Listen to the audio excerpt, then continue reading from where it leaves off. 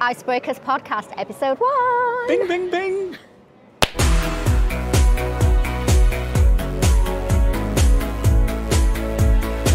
Welcome to the Icebreakers Podcast. I'm Matt Evers. And I'm Frankie Seaman. Hello, you beautiful people. Thank you for joining us. I am so excited about this, Frankie, because this is the first time that we have ever had or been able to have a platform to be able to do something like this. I mean, we can reach the fans, we can bring all the gossip, all the little bits that don't make the show. It's so exciting. And I'm so glad we're doing it together. Absolutely. We haven't skated together in quite a few years. So it's nice to be back together with my little skating elf. You're my favorite partner. I say that to everyone. Thanks. First and foremost, Happy New Year to all of you listening, but also, Frankie, how was your New Year's? Oh, it was great. We had all the family around. It was amazing. You know, bubbles, fun times. Yours?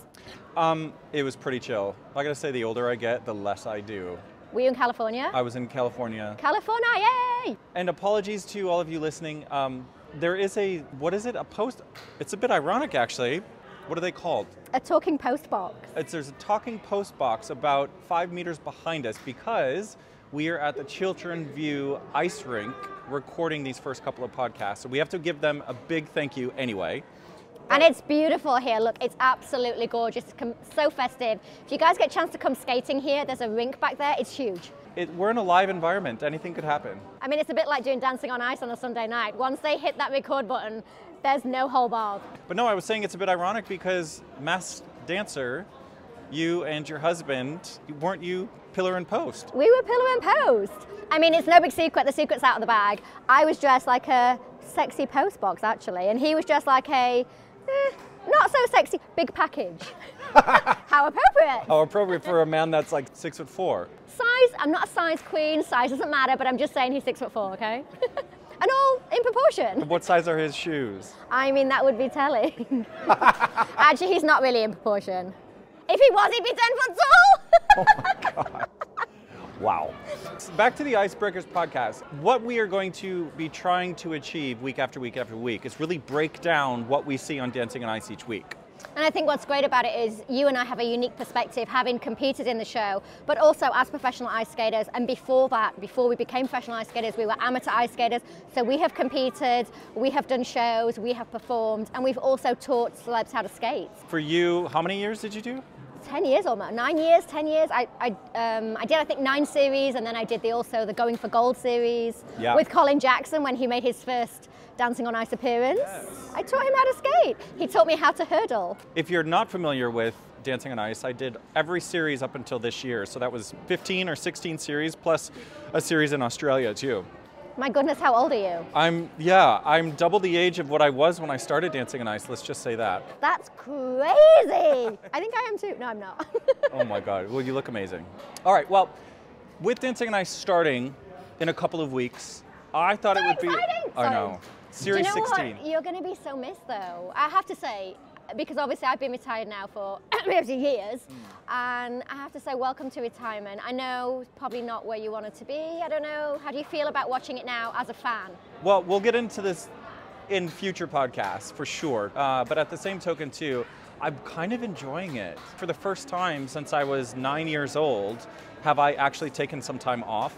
I've allowed my body to rest. I actually feel in better shape now than I was during the series, which doesn't seem like it should be that way. That's a really interesting thing because I think as a pro athlete, you're so tight to your whole life. And actually, as you get older, that becomes more and more apparent. And I know that when I first retired, that unwinding and that relaxing of those muscles and those fibers felt really good. The hard part has been not having anything to do.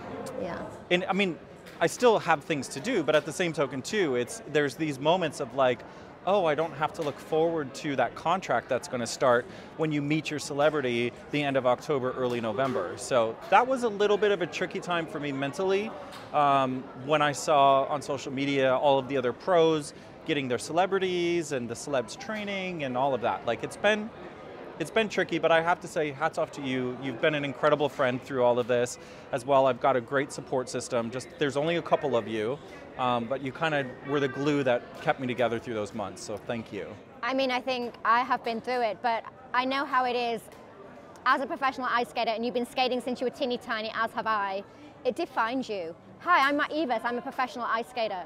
Yeah. And when you're not anymore, it's a real soul, like a hole in your soul. It really kind of jars you because now, well, what am I? Where is my place in the world? Yeah, absolutely. I think too, and as professional athletes, we go through numerous retirements through our career. You know, you possibly, when you're in your teens or early 20s, you retire from a competitive sport.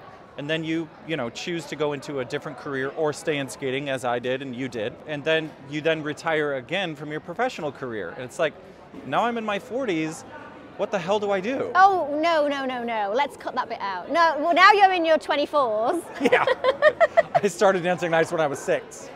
I mean, I had 2 professional retirements. I retired before I joined Dancing on Ice at the age of 30, and then I came back and had this amazing swan song. So I think, if the one positive thing you can take from it is how long a career you've had. We're professional athletes don't get to work until they're in their 40s. Yeah.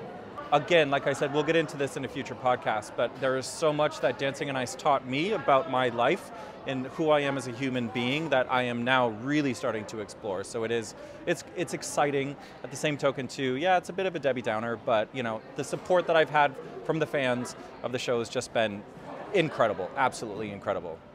I think what's fascinating about Dancing on Ice, and perhaps people at home don't realize this, is before we became professionals on that show, we had this whole career where we just performed all over the world in different shows, and it was an amazingly glamorous lifestyle. But when you come to Dancing on Ice, all of a sudden, you're a coach, and you have to teach somebody all that knowledge that you have inside you, and you may not be equipped to do that. That's a whole other skill. Absolutely. And I remember my first partner, and I had to hit the ground running. I was like, well, actually, how do I do that? Like breaking that down in your body. And actually, I think that teaches you a lot about yourself, about how much patience you have, about how you can understand and empathize with somebody else that's going through this really difficult thing. And people think, oh, it's just ice skating, how hard can it be? It's fun. It is fun, of course.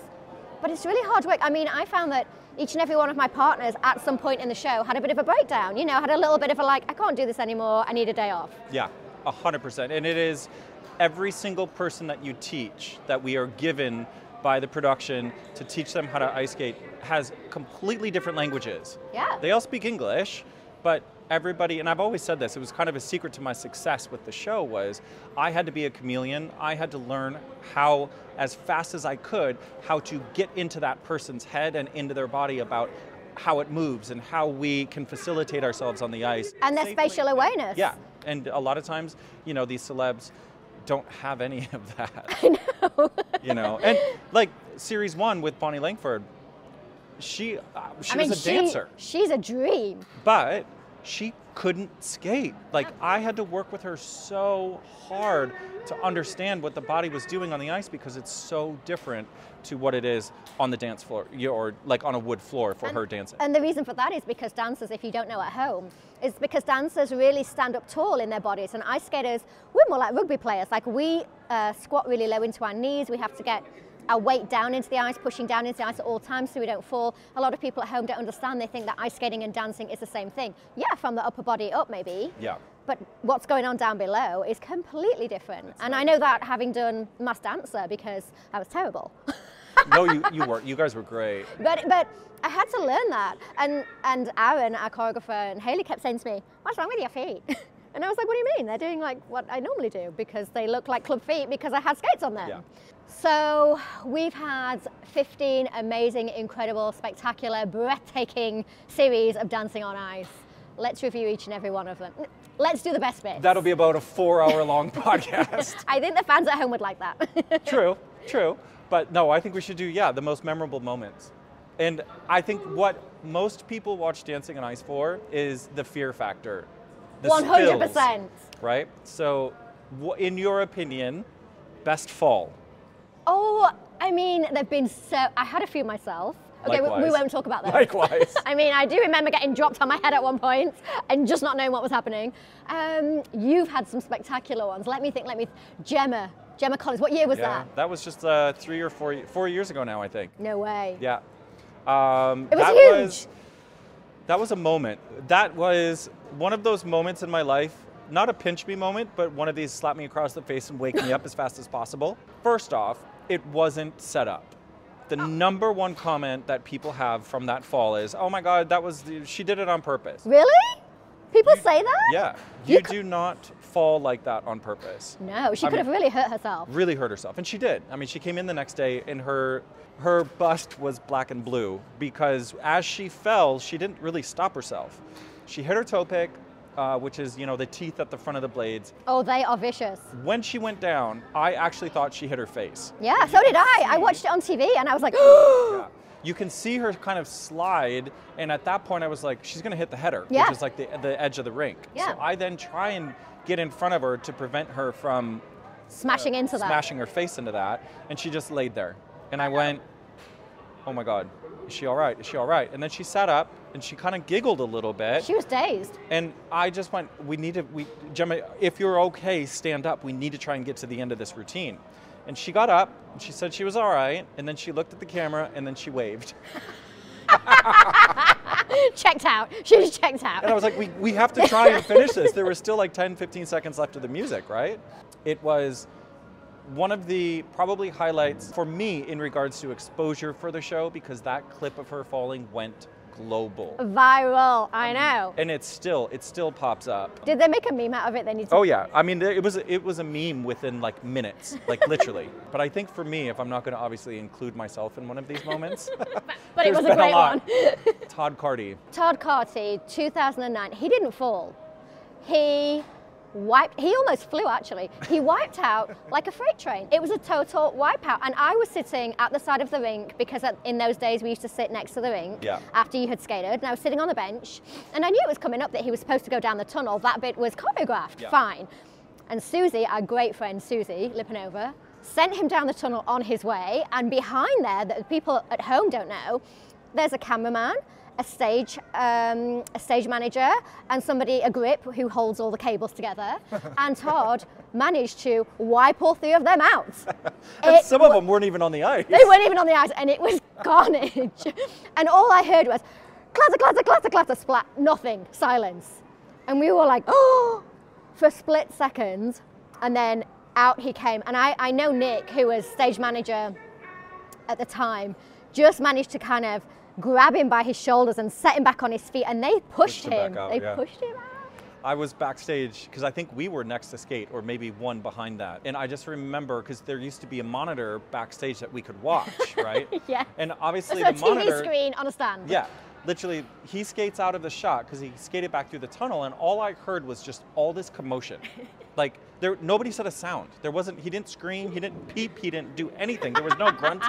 It was literally just silence and just all these like pitter patter and skate sounds. And I remember looking to my left being like, what the hell has just happened? And next thing you know, like you said, Nick picks him up and pushes him back out there. And Susie was like, what happened? And his little face, his eyes were like a deer in headlights. No, his eyes were like the headlights actually. So that clip itself, I can remember the press office telling me that was one of the first ever videos to go viral on YouTube. I mean, millions within minutes. So I think we can all agree that Todd Carty wins best fall ever. Best fall Not ever. even just on Dancing on Ice, but just ever. Ever in life, ever in the history of the world. You're like planning something. No, I'm not. But this one's a big one. I was just thinking, we've done fall, so we really need to talk about best injury. Oh my gosh, there's been so many of them. I mean, what broken about bones, sprained ankles. I don't think we've ever had a broken arm or anything. Yeah, we did. What about Michael Underwood? Oh yeah. And Michael Underwood was a understudy, and then he came on the show, and then he was skating around, and he hit some tracks. Wasn't there some like film? Yes, the dolly track of the camera. Track, that's the word, yeah. The dolly track. He wiped out, broke his arm. That's right. And was out of the show. I don't think he'd even been in the show by this point. No, but he did come back. The following year. The following year. They gave him a second chance. And then there was... But then I think he got hurt again. Oh no, poor Michael. There's been so many celebs. He's such a lovely guy. What about Keith Chegwin? I think he broke his ribs. He broke his hip. Hip? Yes. Oh. Again, in one of those early rehearsal days. I mean, personally, I have had so many injuries on that show. I've had a concussion, a dislocated wrist. I mean, I broke a rib. What about you? Touch wood, I have been very, very, very lucky. I mean, other than the slice to your face. Well, the slice to my face, Georgie Porter, Evanescence, Bring Me Back to Life. Why do I seem to be in all of these categories? Bring Me Back to Life? Yeah, you needed that. That happened on a dress rehearsal. First time you wear your costume, you're never quite sure what's going to happen. And they always tell us to be safe, you know, but sometimes you have to try the tricks, because by the time we get to that Saturday dress rehearsal, that is the last time you're going to get to skate that routine before we go live. And sometimes it's like 10 o'clock at night. Like you're tired, they're tired, the crew are tired, everybody wants to just get it done and get home. And it was the last run through, everything had worked fine up until that point. We were doing the neck spin, basically where Georgie kind of crawls up and puts her ankles behind my neck. You mean her ankles with feet with blades on them? Yes, with skates Cute. on. And spinning around at the same time. Oh, and just to make it a little extra hard? Just, yeah. As she went upside down, the dress covered her face. You teach them to look up at you, so you always have eye contact. She couldn't see at that point, so as she stepped through, she misfired her foot, and it hit me right between the eyes. Oh, I'll never forget that. I think I must have been watching from the green room, because I was watching your rehearsal. And it was on the monitor, so I mean, it was big. You know, your face was big, everything was big. I have a big face anyway. It was huge. And there was just blood, I mean, it was just pouring. You know, you were skating, so your heart was beating really fast, obviously, because you were exercising. So your blood was pumping, there's no fat there anyway, and it was gushing, pouring. I mean, I didn't even know if it was your eye, your nose, like I was. And the funny thing is I don't remember any of it. I'm not surprised. I remember waking up. Well, I didn't black out, because there's footage of me actually with a bandage skating off the ice, but I kind of came to when I was sat in the physio room with the medics. The hard part for that was the next 12 hours later having to perform live, not for me. I can do that routine, most of these routines with my eyes closed, but I had a patch across my face, and I was more concerned about Georgie. Of course, like psychologically, what is she going through, thinking, I've just literally sliced his face open. It could have been a lot worse. She could have lost an eye. Yeah. And now what's she thinking? I don't want to do this again. Of course she is. She doesn't want to feel that responsibility. And you can totally understand that as a male partner. You know how you would feel if you had done the same thing to her. Yeah.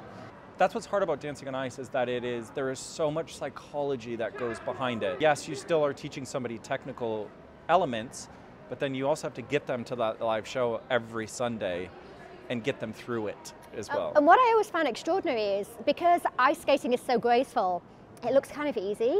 And I always found it extraordinary that when I would meet my partners, they'd already had maybe a few weeks or a few hours of ice skating lessons with a coach, an actual coach at their local rink. And then you meet them, and already the penny's starting to drop, and they're like, I didn't think it would be this hard. And because it's a very solitary experience, you know, you don't see what everybody else is doing. You don't see that you're all in the same boat, and actually you aren't. Sometimes people are really good or have a natural affinity for ice skating, and some people don't. And I think that's when it hits them. They're like, I'm never ever going to be able to do this, because it's really, really hard. And I think anyone that's ever been, you know, you understand immediately, like, I'm scared. It is a very dangerous sport, and people forget it. I think that's why the show was originally so popular. Are you trying to say that people were just watching it for the fall? 100%. I do. We cannot forget to mention, though, Jennifer Ellison when she scorpion kicked herself with Daniel.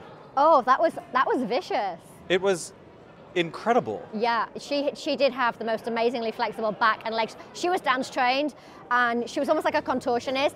Her leg came up the back like this, and I think the adrenaline, she just overdid it, and she whacked herself in the head. Dunk. Like at the tip top of her head. Amazing. With her blade. What a diva, I love it. The drama. There's been so many controversial things that have happened on Dancing on Ice. Do you think? Not just with the celebs. Right. But when the judges get involved, and then when sometimes the audience gets involved. Chef's kiss. I love this stuff. Okay, I know what you're talking about. I know what you're leading up to. The old Tim Healy storming the stage. Literally getting in Jason Gardner's face. Once again, Denise was your partner, so you're in the heart of this. I think am I the drama? Yeah, I think so. You're like a little cyclone and you drag it all in. Do you know what? I have to say, okay, Tim Healy, slightly inebriated, not gonna lie. But at that moment, as he came stomping down from the bleachers towards the judges, he was angry, right? And he was like a little bit wobbly, and we're like, oh, what's he gonna do? It was jaws on the floors, and we're all thinking, oh my God, is he gonna hit him? Is he gonna like storm out? What's he gonna do? But I tell you what, in that moment, Tim Healy became the accidental hero of the nation. Not because he went and confronted Jason Gardner, which we all wanted to do, but because every woman at home or watching that, I don't know about men, but every woman was thinking, oh, I wish my husband would like back me like that. I wish my husband would go and like stand up for me like that. He was such a little hero. I think I fell a little bit in love with Tim Healy. If you haven't seen the clip, or if you didn't watch that series or that episode as well, Classic. what happened is after Denise and I skated, we went up to Philip and Holly and we did the kiss and cry thing, and they interview you and then they go to the judges and get your critique. What did he say? He said, Matt, it looks like you're skating with your mother.